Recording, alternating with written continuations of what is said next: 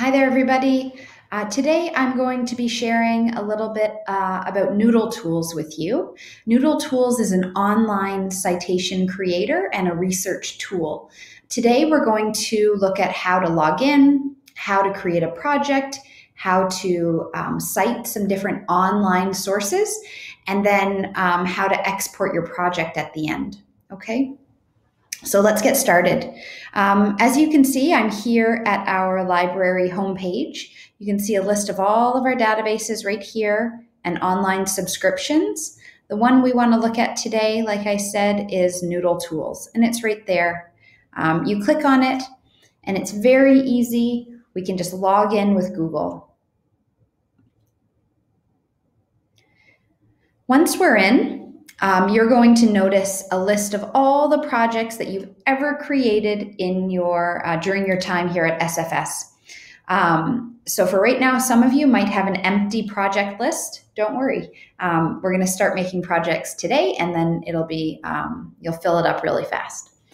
The expectation is that you are creating a project in Noodletools every time you have an assignment where you need to cite information. Whether it be in science class or humanities or any subject whatsoever, if you're expected to cite, you can use Noodletools.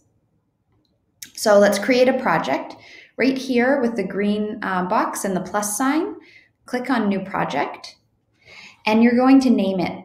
I always name my projects in Noodletools, starting with the grade that I'm in. And the reason why I do that is because then it will organize all your projects by grade level, and you'll keep them so you can, refer back to them later for sources or anything.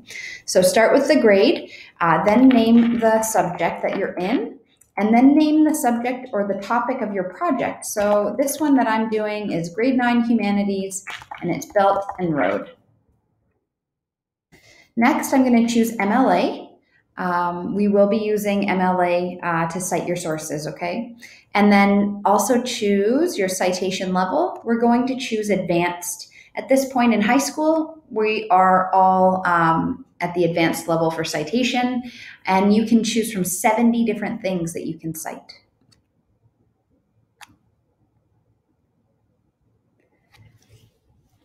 Okay, once you're in, it'll bring you to a dashboard. You can use this dashboard more if you would like. One of the things that I like about the dashboard is if you're doing a group project with friends, you can actually share it with your partners, so you can collaborate on the same works cited page or bibliography. But only do that, please, if it is a assigned group project, okay? To add sources, you can click on Sources right here in the middle. So this is where you're going to start adding all of your sources that you've used for the project that you're currently working on. And so this could be anything from websites or database articles or news articles, anything at all. You'll cite them here.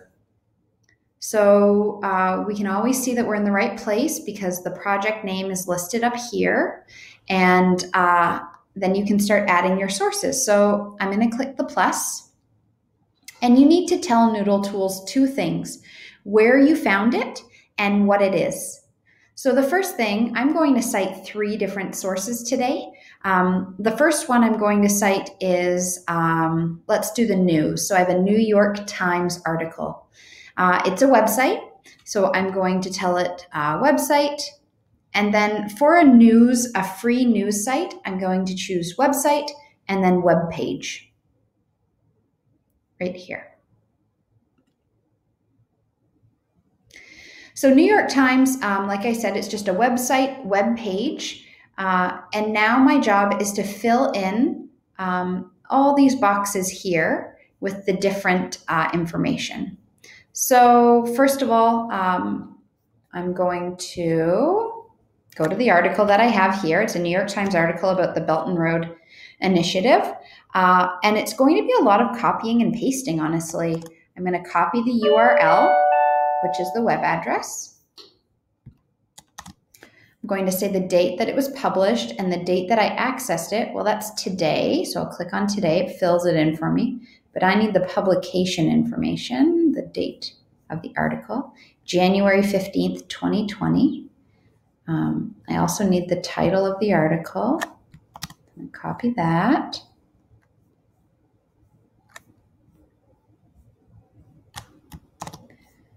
I'm going to the name of the website. It's New York Times. And then I need the name of the author, Keith Bradsher. Oh, and the date.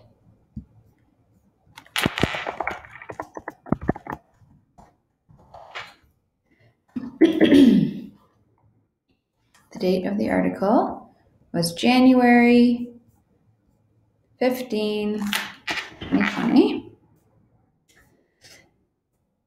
So name of the website, publisher of the site. Now this is interesting. It says here, leave it blank if the publisher's name is the same name as the site.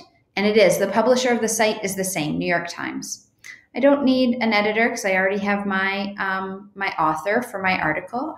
And that's it. That's all I need to do. If you're looking for the publisher, you're actually going to find that with the copyright statement, usually at the very bottom of the site. So for example, down here it says 2020, the New York Times, and that is telling me that that's the publisher there. So I don't need to put that twice. So I'm done. I filled in the New York Times, the name of the article, everything. And I'm going to press save. Oops.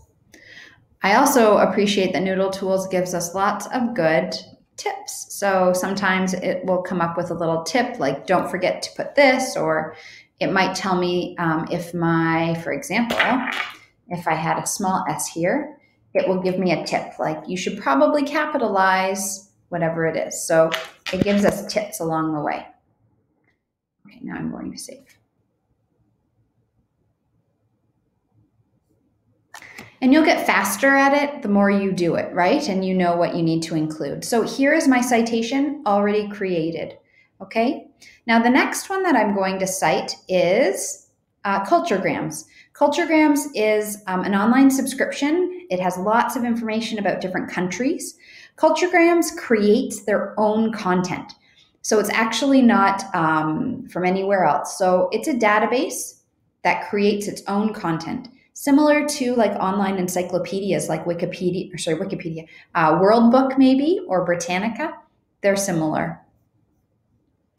So I'm going to add that source, new source, and it's a database, and it's original content in a database. But as you can see, look at all these options of things that I can actually cite. Videos, images, charts. Sometimes that's hard for people. They're not sure what to include. So it's a database with original content. Okay, let's look at Culturegrams. Now, I have two options here. In Culturegrams, I can do the same that I just did a second ago and copy and paste the URL and the article title. But guess what? Often with one of these subscriptions that we pay for, it will help us generate the citation. You can see right here at the bottom. Ooh. I like that, right? I like that it's going to give me a little bit of help. And I can choose APA or MLA. Well, we already decided that we're doing an MLA works cited, and we're using MLA through high school here at SFS. So I'm choosing MLA, and it made me a really beautiful citation. And it looks a lot like the one that I just had. So I can copy it. I can click on copy citation. And it copied it to my clipboard. I'm just going to copy that. And I'm going to go back to Noodletools. And like I said, I can either go through and I can fill in all this information if I want, or if I want to do something maybe a little quicker, I can click on copy and paste a citation. And I can put it right there. Now, my suggestion, if it does not include the URL, see how there's the web address right here? If that is not included, I suggest that you definitely put it in right here, okay? Don't forget that, so that you can go back to that source later. But in Culturegrams, it did that, so we don't have to worry. And I'm going to click save.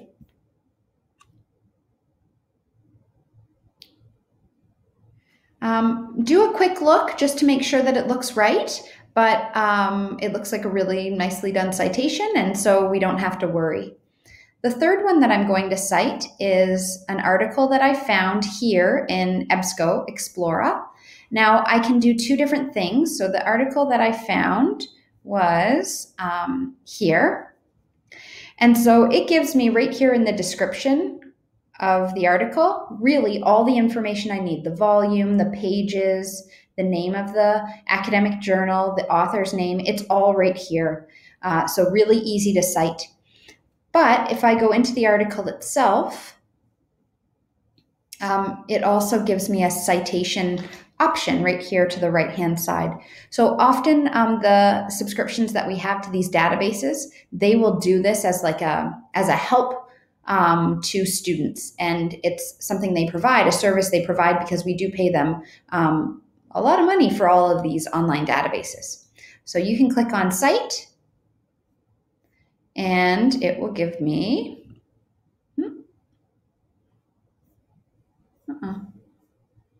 where is it? Sorry.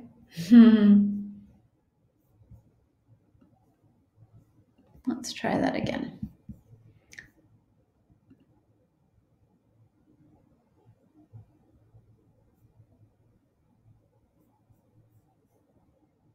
Great.